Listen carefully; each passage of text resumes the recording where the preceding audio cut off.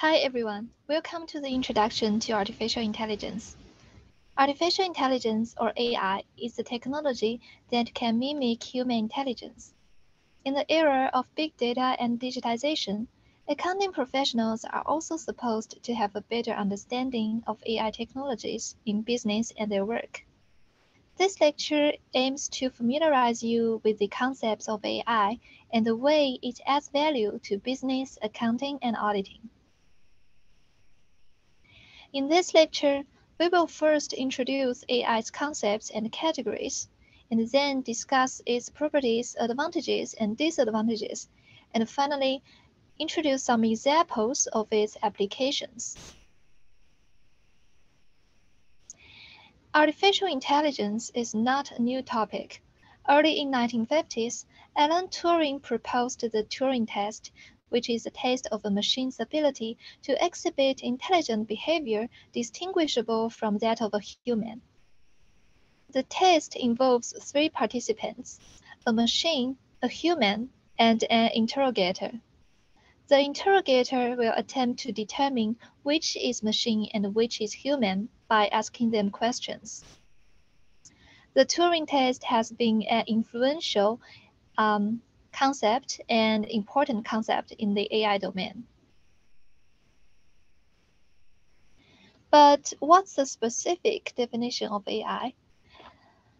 I often hear somebody talking about AI as if they refer to all the high technologies or including the basic statistical analysis. However, I think AI should be more specifically defined as the automation of activities related to human thinking, decision-making, problem-solving, and learning. Alternatively, AI can also refer to a broad discipline with the goal of creating intelligent machines. In the dictionary, AI is defined as the capability of a machine to imitate the intelligent human behavior. As we can see, all of the definitions stress the intelligence, and it is artificial. That is to say, adding human-guided or rule-based simple tools such as Excel should not be considered as artificial intelligence. One area in AI is computer vision. This domain actually imitates the human's intelligent behavior of seeing. Similarly, the speech recognition imitates humans' hearing functionality, and voice interaction imitates humans' speaking behavior.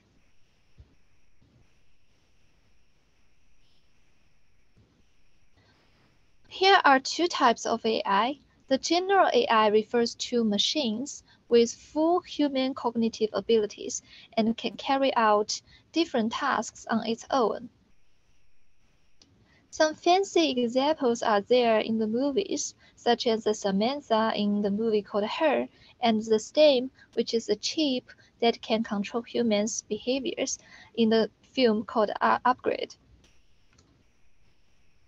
However, such fancy general AIs currently only hypothetical. More often, when we talk about AI, we refer to the narrow AI, which can only conduct specific tasks. The narrow AI can have several important domains. The major domain of the narrow AI is machine learning, which means we train the model which can predict or detect data patterns. One interesting application of machine learning is the recommender system. For example, when you do online shopping, you might find that the website directly recommends some items to you, and most of them might be of your interest. Those items are selected using the recommender system, which learns a model from your historical purchasing or browsing records. Another application of machine learning is the automated trading, which uses machine learning to buy and sell the stocks. Fraud detection is also realized using machine learning. For example, last month when I traveled to Miami and used my credit card there, I received a fraud-like alarm, and that alarm is sent by the machine learning model after it detects the abnormal transaction, because it's totally different from my historical records in New Jersey. The idea is similar to the risk assessment using machine learning. Another area of AI is NLP, which means natural language processing. Using NLP, we can extract some insights from the textual data. For example, we can analyze the sentiment of the social media post. We can also extract the topics from news articles. Some other applications of NLP include the chatbots, the translation, like the Google Translate, and speech recognition. AI can also include expert system, computer vision, and other categories. Here, the computer vision is very interesting application, especially in the COVID period. We can conduct remote audit using the computer vision's OCR functionality, and also combined with drone and camera, we can check the physical assets or inventory.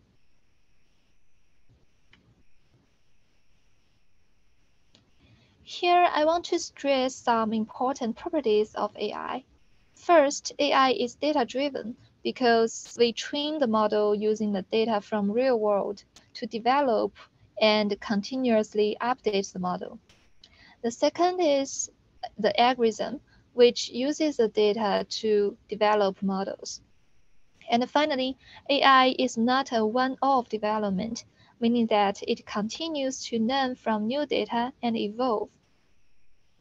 That is to say, some simple tools like Excel is not AI because they cannot evolve with new data.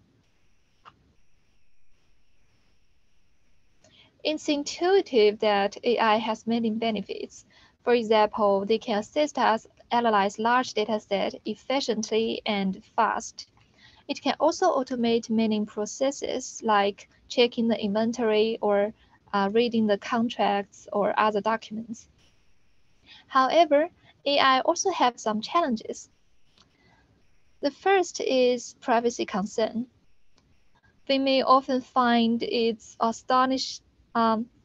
astonishing how our private information is used by the advertisement or vendors, especially when we receive some recommendations. I once also received a scam on my computer in which the hacker told me some of my personal information.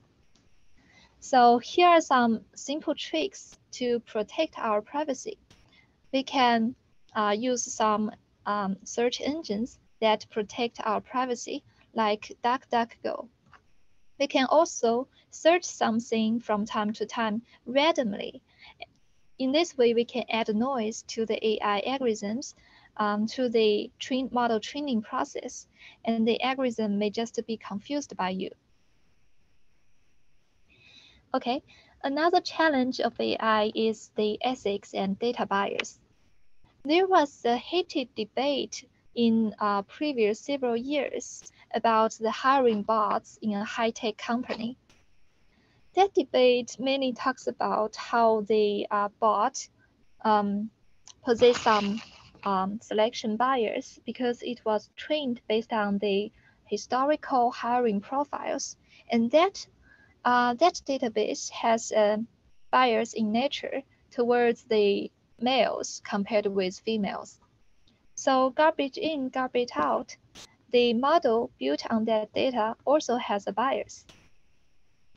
So here, this example suggests that we need to always ensure the training data of the AI or machine learning should be unbiased. Another challenge is the complexity or black box issue of AI.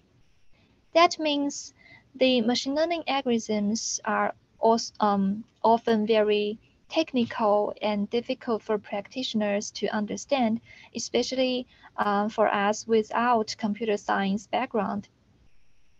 However, it's very I'm glad to observe that in recent years there are some efforts toward solving this challenge by using a technique called explainable AI, and also um, they visualize the mechanism of the machine learning and try to open the black box for the audience.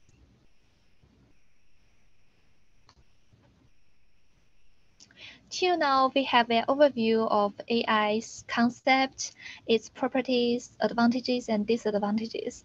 Next, I want to introduce some applications in business, accounting, and auditing. In banking and finance, AI is widely used in fraud detection, as I gave you example before. And in retail, AI is used in online customer support via chatbots and also product recommendations. It can also be used in security to monitor behavior, detect anomalies, and respond to threats and issues.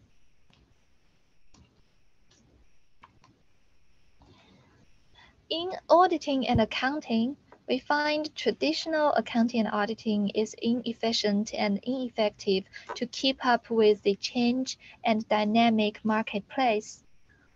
In this situation, we can use AI to assist auditors and accountants in accounting estimate, for example, the fair value estimate and allowance for bad debt. We can also use AI for auditors to do a better sampling instead of random sample. AI can also be used to automate some tedious and repetitive manual processes, like reviewing the contracts, receipts, and invoices, or we can automate the examining of inventories using drones and the computer vision. According to a survey, the artificial intelligence in accounting market size is predicted to increase at a positive cumulative annual growth rate of 30%. That is to say, the market for AI in accounting is quite big.